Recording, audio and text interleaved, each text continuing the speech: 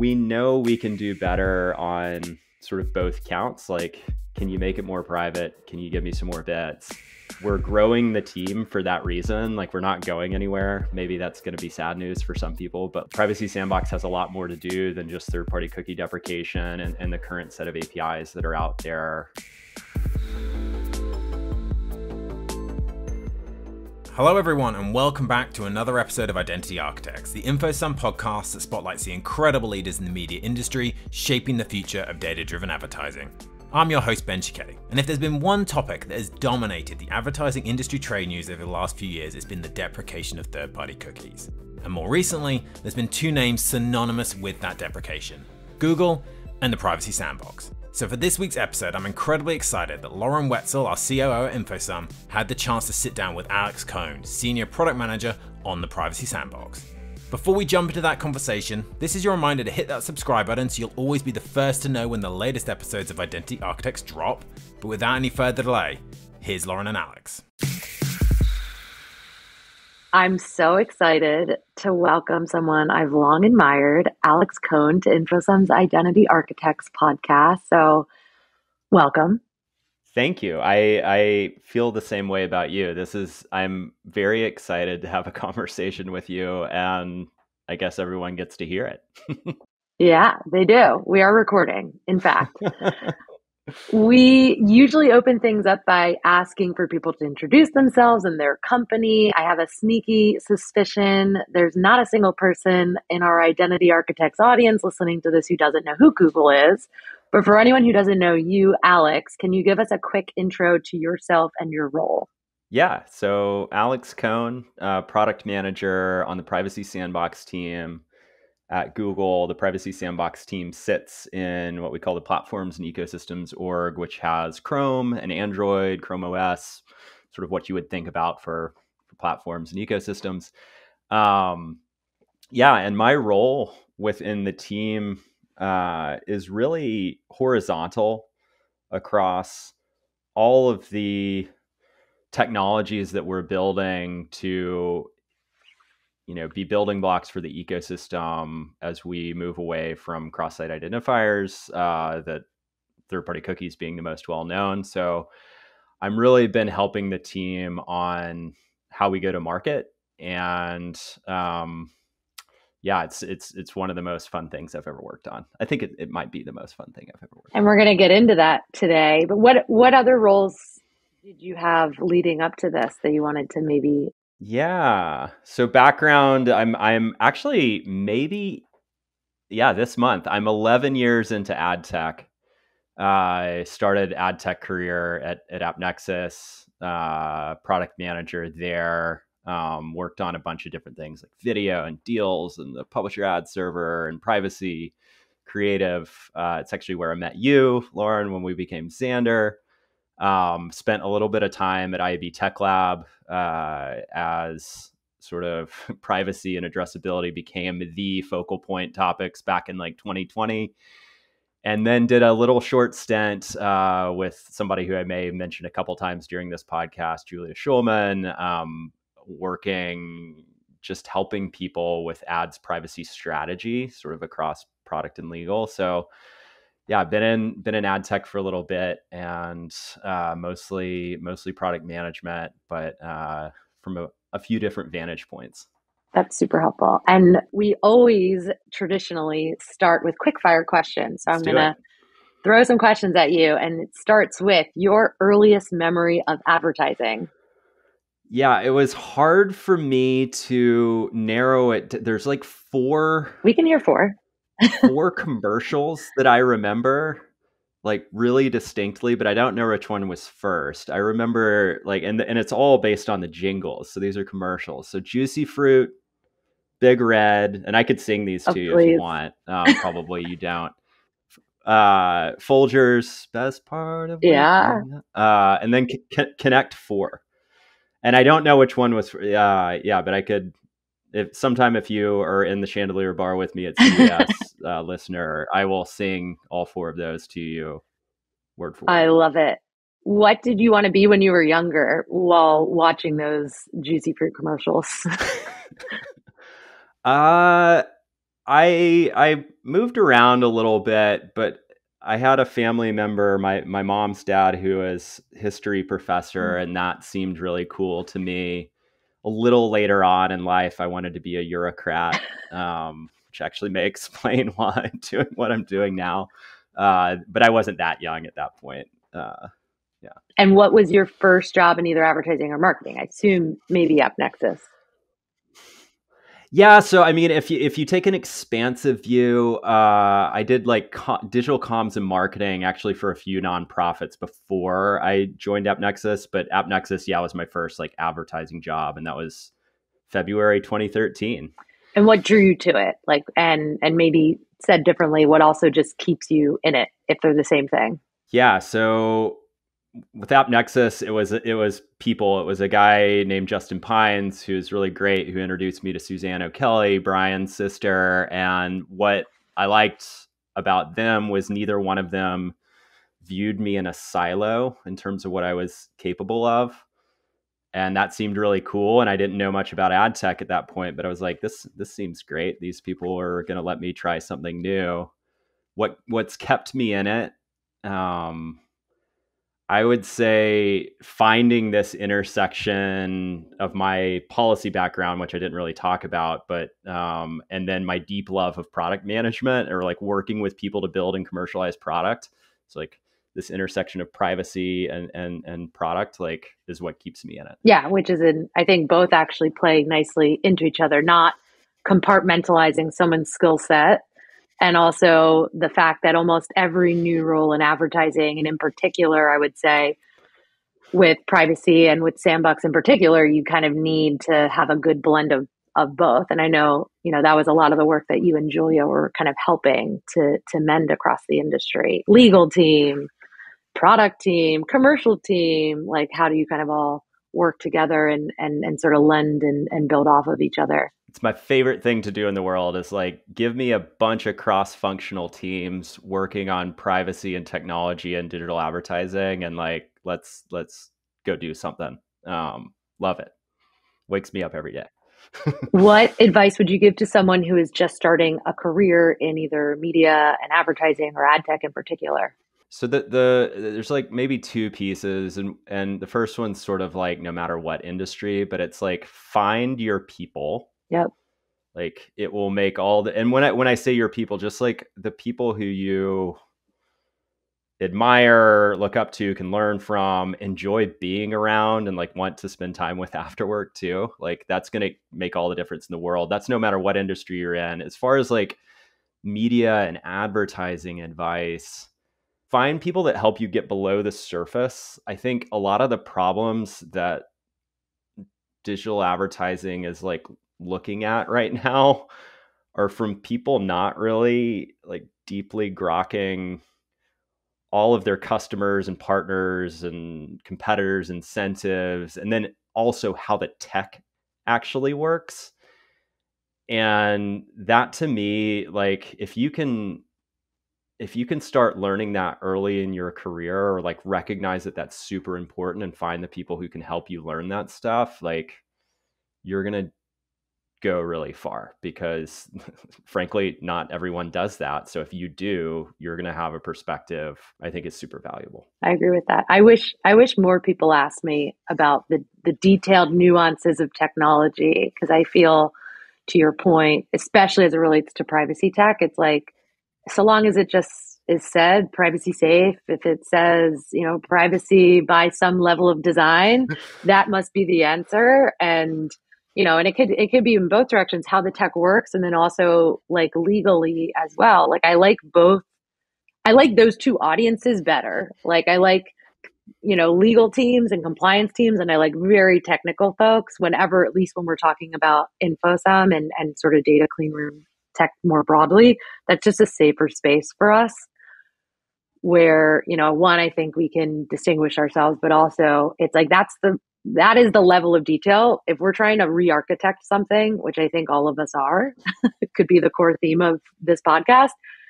If we're re-architecting and we're rebuilding and we're acknowledging that the way that we had done it before isn't the way that we should continue to do it, then, like, I'm sorry, it takes a lot more questions, which takes more time. And so everyone listening on this podcast, like Alex and I are going to talk for a really long time. So how would you describe what you do within media and advertising to a 10-year-old? One of my favorite questions. Yeah, it's a really good one. It actually kind of forces that previous one, right? Like Yeah. understanding. So I would say, like, since I can remember using computers, it's been possible to track my behaviors across all the things I'm looking at, like, since I can remember. I didn't know that, but that's been true. It's also been possible for me to access like seemingly endless amounts of like fun and informative things online. Yep. And I think both of those things are still true for a 10-year-old. I'm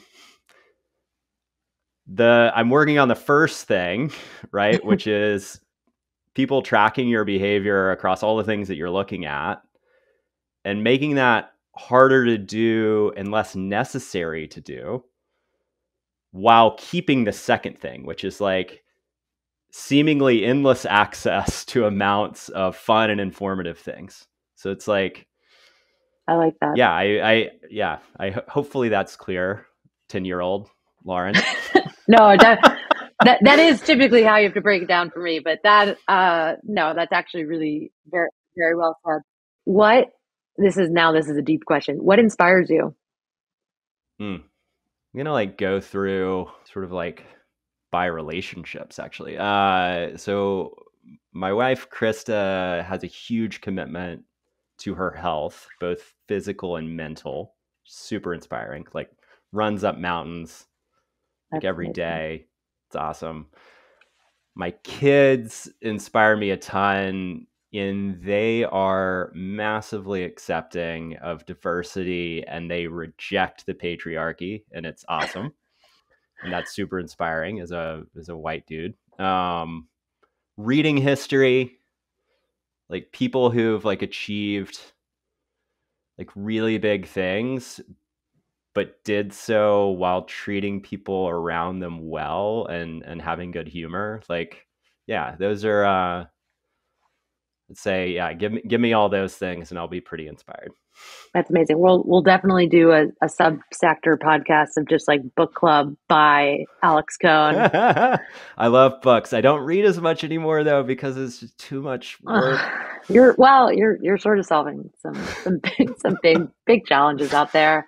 Last of the quick fire to keep us on task.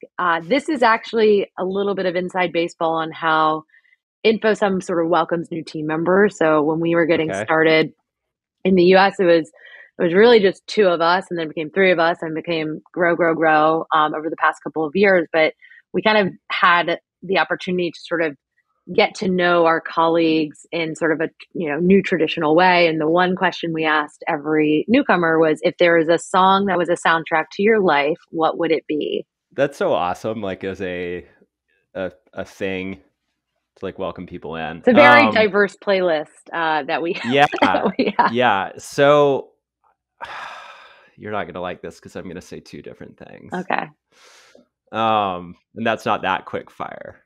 So currently I'm a huge Boy Genius fan. Okay. Or Stan, I think the kids say.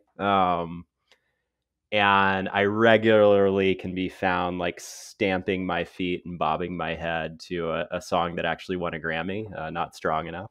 But their whole like fleet of songs is great. I think if I dug a little deeper, like going back, I can remember the first time I heard Bob Dylan's With God on Our Side, and it like knocked me down. And every time I've heard it since, like it has. And I think it's kind of tuned to that. I mentioned like reading history. It's like really tuned to that, but it also like reminds me of why I love history so much, which I think I mentioned as well. Like my mom's dad had all these history books in this room that had this particular smell. And yeah, so like I don't listen to it all the time, but like it's as I think about it, it like has shaped a lot of how my brain works. Bob Dylan, he's great. Love Bob Dylan. I'll segue us. So more kind of topic related questions for this identity architects audience. this is just perfect timing to have you on the podcast because I don't think I can scroll X or LinkedIn or read through newsletters without reading something about Privacy Sandbox. But before I get into Sure. that, privacy is a core purpose that I know that you and I share. I think it was our first conversation when we were working together where I probably picked your brain for far too long. Because to me, it was just I was taking from a strategy lens and a who do we partner with lens and why do we partner with them lens. And then tell me what AppNexus did when GDPR came around in Europe and you were so thoughtful and spent so much time. And then now here I am at InfoSum to help create an advertising ecosystem that's better for consumers. So thanks to you.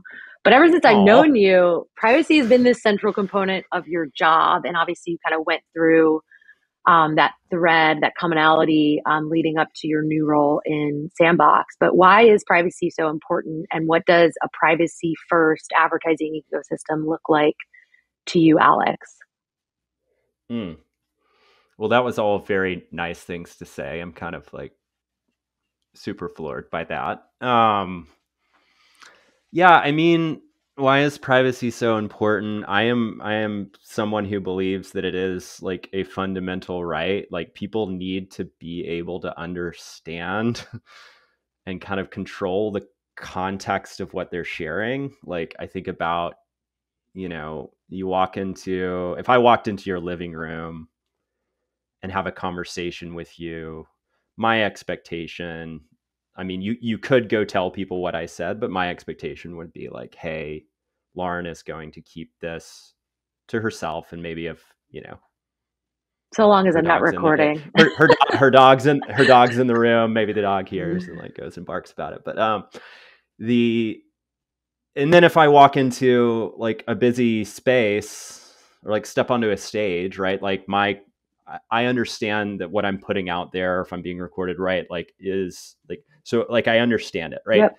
So I think when I say it's a fundamental right, it's not like there's not different sort of context for where you're sharing and like but the understanding and control over it, I think are really important. But I also think what's really important, it's not the only right? Like it's a fundamental right, but there are other fundamental rights. Like if you think about as privacy hits sort of like internet commerce, right? Like needs to be balanced. Yep. So like it's like a super fascinating intersection to me. Like how do we go do that? There are a lot of things to balance, but I do think we can get to an internet with better privacy protections. Like I think that's possible. And I think it's also possible, like I said in my like explain it to a 10-year-old, like it looks like being able to experience like vast, diverse open web without having to expose the complete set of data points of that experience, right? Like Yep. I can go traverse the web and not have to like worry that I'm exposing that entire activity, or at least have control over that, right? So that's what I think it looks like, right? Like I think it's some balance that is better than where we are today on privacy and data protection, and that acknowledges that like it is really awesome to have an open internet that is like, and the reason that exists is because it's ad funded, and like we need to support that too.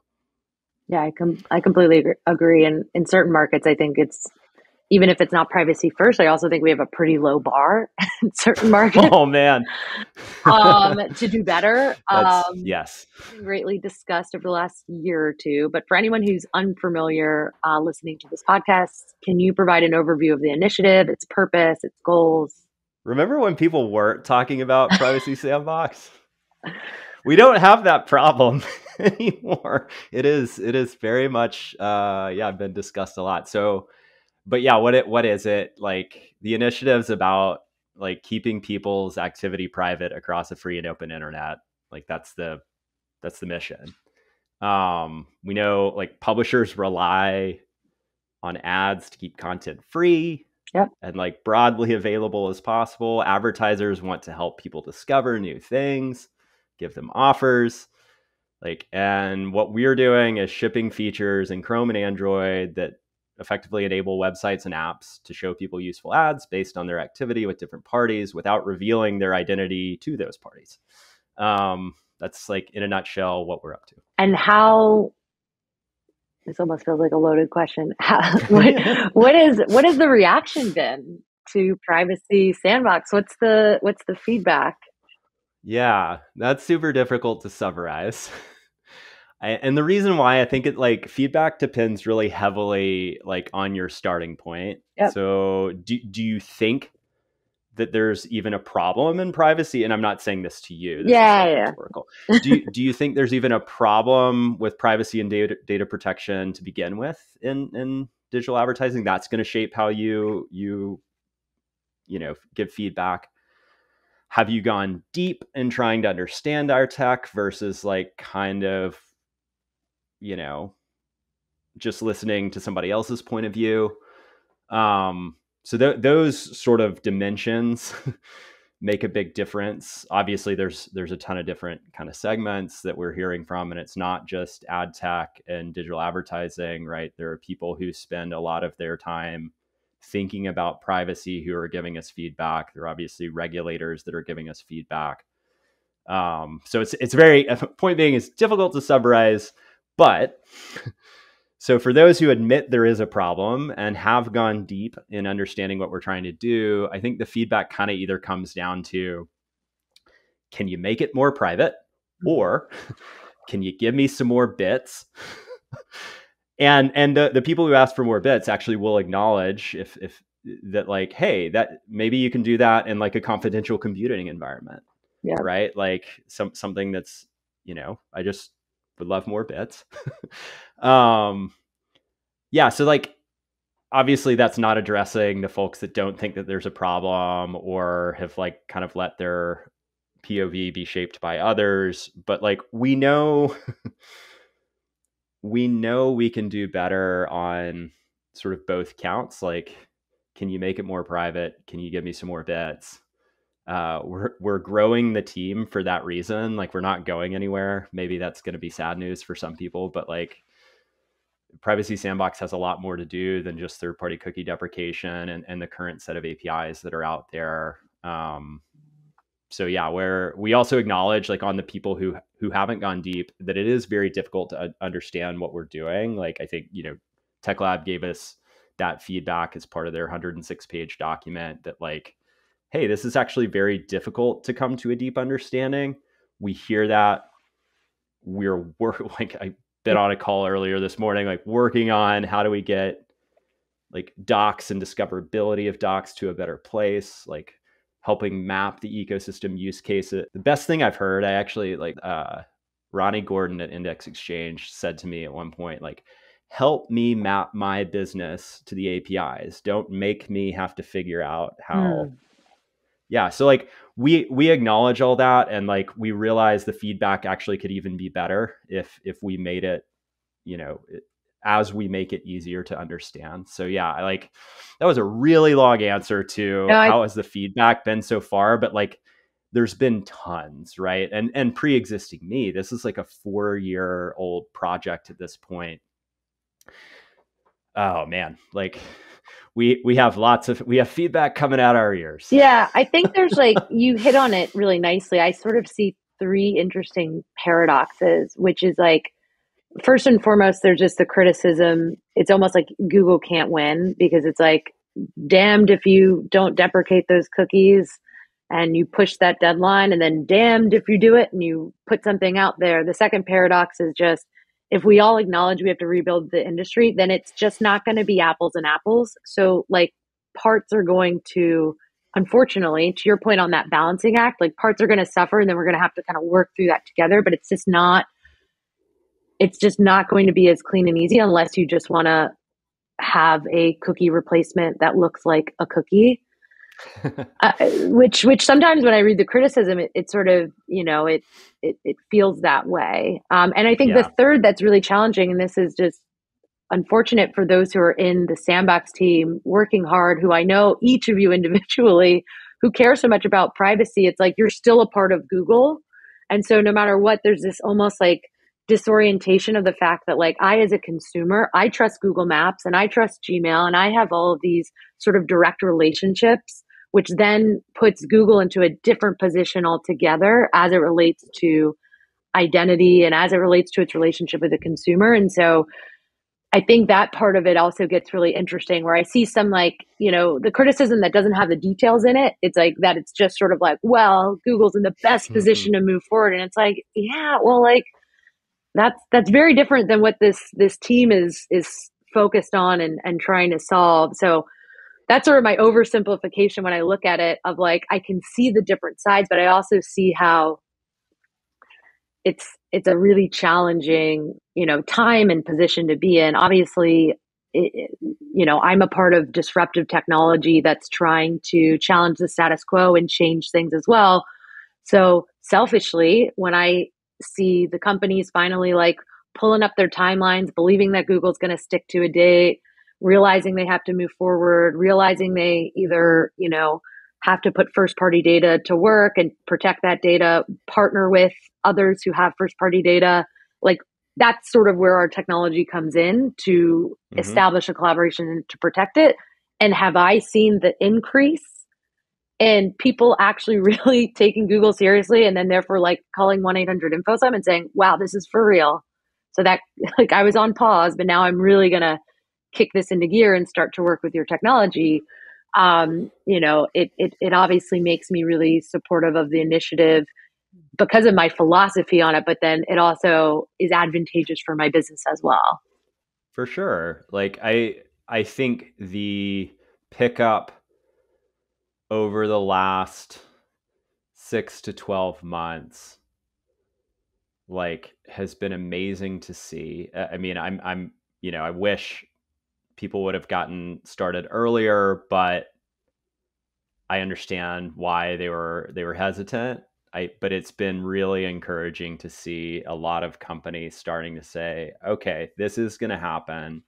Let's engage with this thing. Let's start building. Let's give feedback from a place of having built something, which is actually super helpful feedback, right? When it's like, hey, I tried to use this in XYZ, right? Like, so yeah, it's also good. Yeah, you're not the only one who's told me, right, that hey, we're building a business predicated on more privacy for users that, frankly, is related to removing third-party cookies.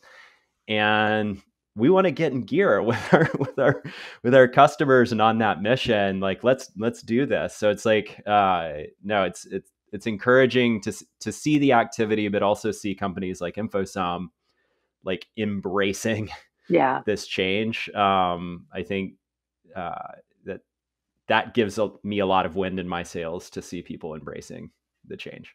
Yeah. There has been more of sort of the feedback that I've read when people talk about cookieless feature. It seems like measurement and with it transparency is probably like one of the more, I don't know, maybe confused, maybe hot topics that are kind of coming out of that feedback for measurement. Like, how is that being, and for more context, like when, the past couple of years, you enter a year and marketers are under siege for proving return on investment, and you don't know if you're walking into a recession or not, like measurement comes in handy to prove things out. So for all of the, non-ad techie audiences, so like shout out to my family, that's why measurement matters.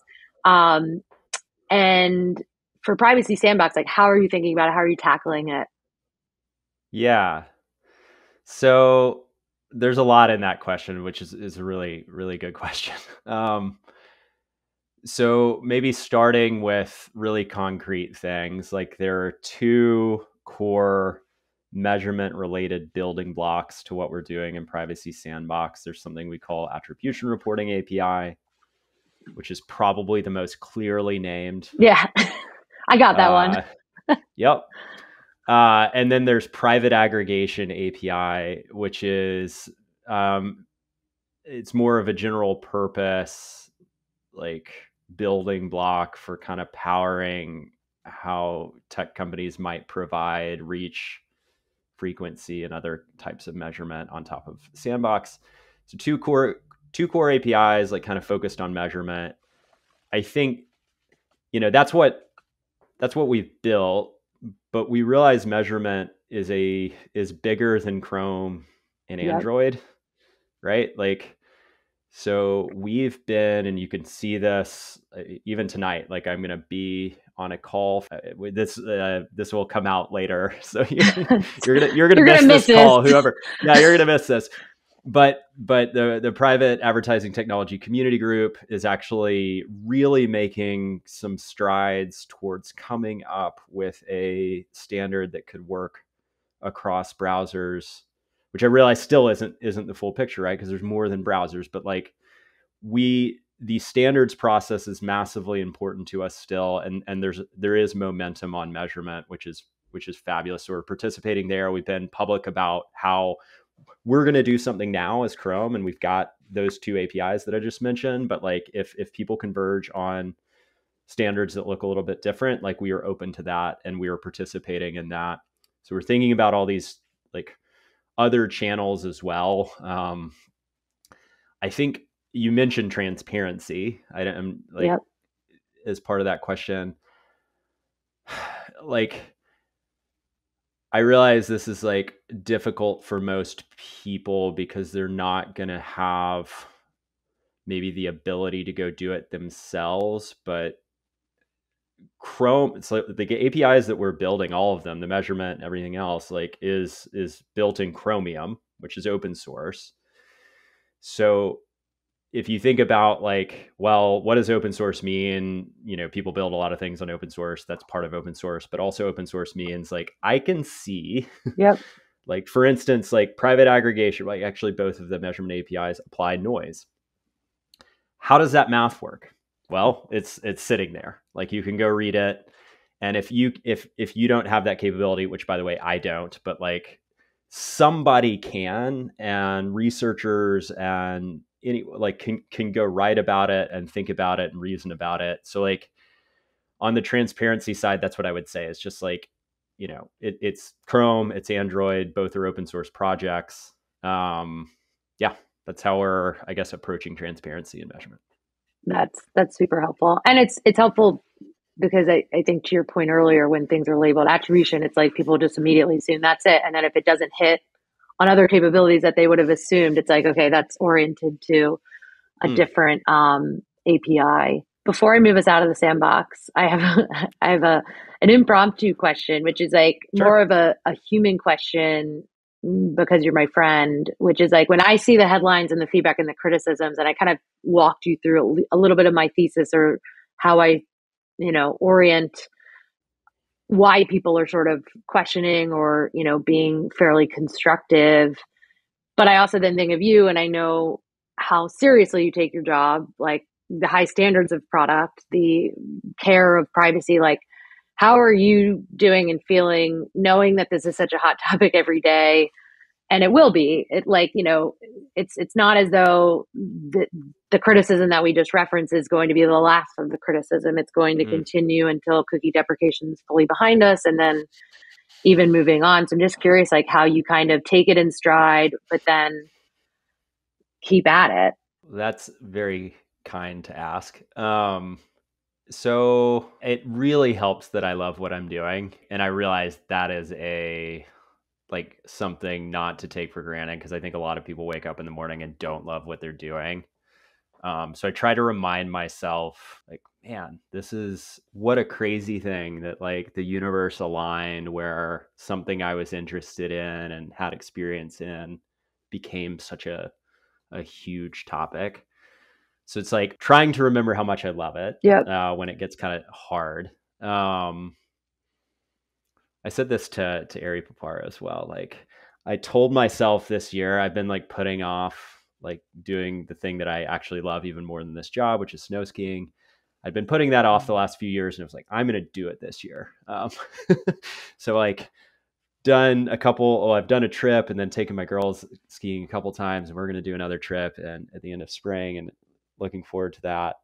And then I think the third thing, and this gets back to like the advice thing, and everyone says it, but like, the people who are working on this are pretty astounding. Like, I've only been doing it since April of last year. There's people who have been trying to make this work well for a lot of years, and I can think like they're all in my head right now. And like, if they can do it, like I want to try to do it too. And when I say it, I mean like persevere, Yeah. like listen, be deeply thoughtful about like what we're hearing, try to remember the North Star, and like remember to laugh too. Like I think last night was having a chat where, you know, classic, everyone does this, right? Like we don't use Slack, but we have chat, right? So like just like some gifs going back and forth on like people being a little slap happy, and like that's all how I like. Yeah, you got to lighten it. Yeah, like remember, hey, when all this feels like it's flooding on you, that like all these people are humans and good people. And yeah, this is a role that requires a lot of empathy, because when someone's typically throwing, you know, calling your baby ugly or throwing stones, whatever, I've heard both of them actually related to Sandbox criticism, by the way. It's almost like you just have to say, well, why? Like, why are they feeling this way? Like, you know, what role do they play? What's happening to their business? What challenge do they face? You know, how do we sort of get through, to your point, listening and digesting, but then also trying to find a way to address the feedback and also educate, which is a huge thing the whole industry needs to do right now, which is just like knowledge is power, like educate, communicate really effectively. I think, you know, whenever it feels like the mountain's insurmountable and it just feels like there's a lot of pressure. I love the phrase pressure is a privilege. It's like it puts things in perspective. You could be working on something that no one is writing about or caring about. And it's, you know, there's a lot of, I think, companies and businesses and individuals who are, you know, rooting for you and rely on you and the team to solve this. Man, that is a really good, I don't know that I've ever heard the pressure is a privilege thing, but like, I'm going to be sure to remember that. Yeah. If you're ever nervous going on stage, just say pressure is a privilege. Nice. I like it. That's what I say. So 2023, Google launched its PAIR solution, Sure. Publisher Advertiser Identity Reconciliation, of course, an acronym, which provided interoperability across data cleanroom solutions. InfoSum was an early selected cleanroom partner for PAIR. For anyone unfamiliar on this podcast, can you give us a quick overview of PAIR and why interoperability is really important for our ecosystem? Yeah. So one quick asterisk on this. I'm not going to take credit for PAIR, nor is Privacy Sandbox. It's been a sort of creation of DV360 that they've worked on with you guys and others, right? So I just want to make that clear to the audience that like solution coming out of Google that's not coming out of Privacy Sandbox, but cool to see. So by the way, you're the more knowledgeable one on this, so I may kick it back to you. But like, as I think about PAIR, it's like it's a secure, privacy protective way for advertisers and publishers to use, like basically reconcile identity using encrypted first-party data. It's different from like identity graphs in that it's not pooling data. Yep. So advertisers have full control over their data. Publishers have full control over their data. The folks in the middle are not the ones in control of the data. They're helping make that connection. And I think that's obviously where the, you know, data collaboration clean room space fits in here. Yeah, I think in terms of getting into the nitty gritty details, like I think, you know, it's a protocol. Like it itself is not a clean room solution, nor is it an audience list. Like it's just this series of encryption steps that can be applied to reconcile publisher and advertiser first party data.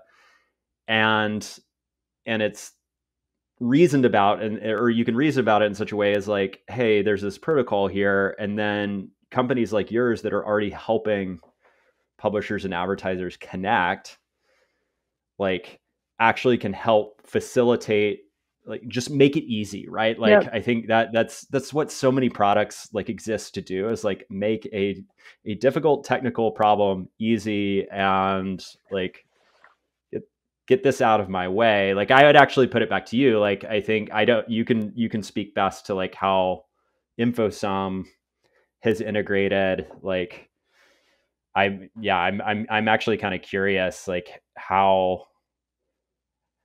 it ends up looking, to publishers and advertiser media companies that you're working with.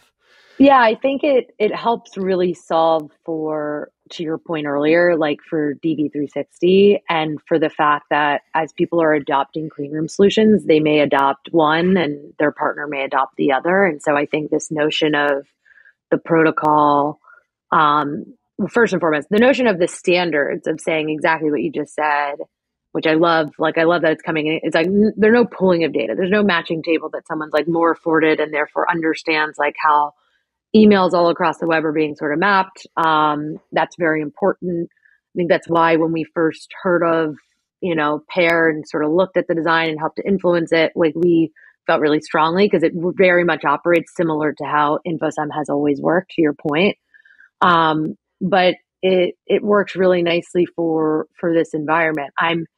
It's a little bit similar in the sense that like, while everyone's, learning the new language that is clean rooms, or learning the new language that is data collaboration, and not every clean room is the same, and their privacy protections are different. I think, there's always just a huge learning curve, that sort of, prevents, I would say, widespread adoption out the gate, but we are definitely seeing a lot of interest. And we have seen a lot of interest, and it's been great kind of being a part of that and working with the team. And I think that general notion, and the IAB also, to give them credit, the IAB has worked through a lot of different standards and protocols that achieve that notion of data clean room interoperability. And so I think it's going to be continuing to lean on IAB, continuing to see Pair kind of spread its wings and fly, for over this next year. But I definitely think it helps. It helps push it along. And I think for me, knowing that Google has assets that they otherwise could have just said, oh, well, this will be our assets that'll do this. Instead, them looking to the industry and saying, okay, well, who are some of the leading, data collaboration platforms who can take on this protocol, who can do this work on behalf of the clients, and that there's a role for them to play, I think is also a really good step in the right direction. I agree. I think it's rad. This broad topic of collaboration, now I'm not talking about data collaboration, I'm talking about just like our market collaboration. I feel like it's a common theme that's coming out of conversations, especially on this podcast, is this notion of like collective responsibility. You're feeling it because you have trade bodies and regulators and customers who are saying, hey, we got to work on this together, and this is my feedback. But how do you see kind of this rise of collaboration manifesting within the industry, and how in particular are you approaching it? Yeah, maybe I'll start sort of personally on this. Going back to like 2018, I didn't see this for myself. I shouted her out once already, but I'm going to do it again. I'll give Julia Schulman a shout for this. Like, as I started getting introduced to privacy in this intersection with digital advertising, she made very clear to me that this is not an issue space. Like, privacy and data protection is not an issue space that's like a single company go it alone. And the way then forward is, well, where do companies sort of like start coming together? It's like around standards. So in digital advertising, this is actually how I got into being interested in going to work for IAB Tech Lab, was, hey, let's get around a standards table as industry and like hash this stuff out, because no one of us can solve for this by ourselves. And then I started getting introduced to like the web standards community who's like thinking about this issue. And it's the same thing, right? It's like privacy and data protection, like they're bigger than any one company. So it's just like by necessity, you have to collaborate. I think it's encouraging to see people acknowledging, and InfoSum is a great example of this, right? Like people and companies acknowledging like that the status quo, like that got us here. Like, it's important to recognize the things that got you to where you are, but like it's not going to be the thing that gets us to a successful next 10, 20 years. Yeah, it's not sustainable. Yeah. And like, but again, for that to shift, you have to collaborate. Like, I think in terms of like how Google's approaching this, right? Like, it's kind of proof in the pudding. Like, the hours invested, the thousands of hours invested in, let's go have this conversation out in the open and have like logs of the minutes of what we're doing, have GitHub issues, which I realize are technical, but at least like where people are feeding back and they're meant for, hey, let's discuss and collaborate and think about how we do this. Like we know this is going to take the ecosystem. Actually, my product role is like in the ecosystem part of what we're doing. So yeah, I think in a nutshell, like, yeah, there is no way to go improve privacy and data protection in the digital space without like deep collaboration between people and companies. Yeah, I think that's right. Otherwise, everyone's just talking past each other, and you're trying to you're trying to rebuild something. You're like, the way you're talking about that is very different than how I see the world. So it does just take a lot of time, effort, attention, patience at times, and then and I think it also just takes pioneers who are saying, like, not only do I also believe in a way forward, but I'm going to test. And so I'm incredibly grateful. I think proof is in when people are trying new things and seeing value out of that. And so for us, it's like it's not even me talking about like, InfoSum or privacy. It's like my clients who test and then show others that this is working and that this can work and that this is performant. Like that makes all the difference. It makes it so much easier. It gives a guidebook and a rubric for others to follow, which I think is really important. My final question, sort of on all of these broader topics, outside of just like getting you to promise me that Google's going to kill the cookie in 2024. What are some of the things that excite you about the industry and where we're headed this year? Kind of specific to my world of like privacy and data protection, like I think the potential for advertiser and publisher control going forward is exciting. Like I think obviously advertisers and publishers have been in control of a lot of things up till today, but I think the increase of that is super exciting to me.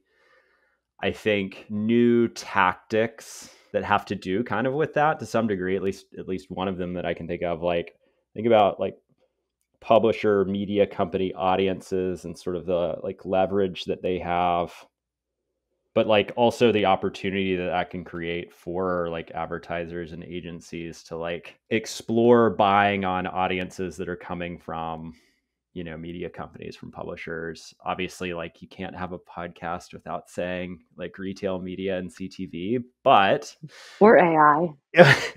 Oh yeah, crap. AI, generative AI. So, but it is still cool. Like, and as it relates to sort of what we're doing, like when I say we here, I'm talking about me and you, right? Like anyone who is like an identity architect or like thinking about privacy and addressability going forward, like sort of this shift into retail media where it's not only just like interesting new inventory, but also new interesting audiences and interesting like measurement opportunities. Yeah, those are things that like, those are exciting things. I love that. Well, I really appreciate all the insight and the answers. And I know our audience and probably the many new audience members we'll have as a result of you being on this podcast are going to appreciate the insight and advice and transparency into what you're working on and why you're working on it. Because I think the why is really, really important.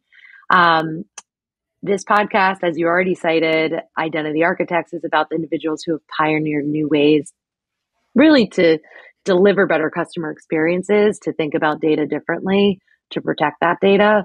When you look to people you admire in the industry, who would you nominate for us to interview for an upcoming episode? I've already given it away, and I don't think you've talked to her, right? I haven't. And as soon as you were saying Julia, I thought to myself, like, we have to have her on the podcast. So I was hoping you would say this. Now it's official. Yeah, so Julia Schulman, who's now like GC, Chief Privacy Officer, actually at Telly, which is a really cool Very cool company. startup. And the reason I would say, like, she's been a mentor and friend and collaborator for a while now, and I would not be doing this job if it weren't for her on many, many different levels. So, like, yeah, you should definitely talk to Julia, and then I'd be interested to hear who she picks. Yeah, I think this would be Yeah, great. And I am really excited to learn more about Telly and how they're thinking about it because they're really going to be yeah, poised to, to have a really great growing asset and hopefully collectively we can give them the tools to control it. sure. All right. Well, thank you so much, Alex. This was amazing. I really appreciate not only your time, but just everything that you're doing. And, you've never not put care and thoughtfulness into the work that you're doing. So even when the criticism comes, just know there's a lot of people who see that. So thanks so much. Yeah, thank you. This has been fun. Thanks again to Alex for joining us. That was an amazing episode that touched on so many incredibly important topics to the long-term sustainability of data-driven advertising. I really appreciate Alex joining us and providing such an honest and open insight into the progress being made over at the Privacy Sandbox. All that leaves for me to do is to remind you to hit that subscribe button so you'll know when the next episode of Identity Architects lands. But until then, thanks for listening.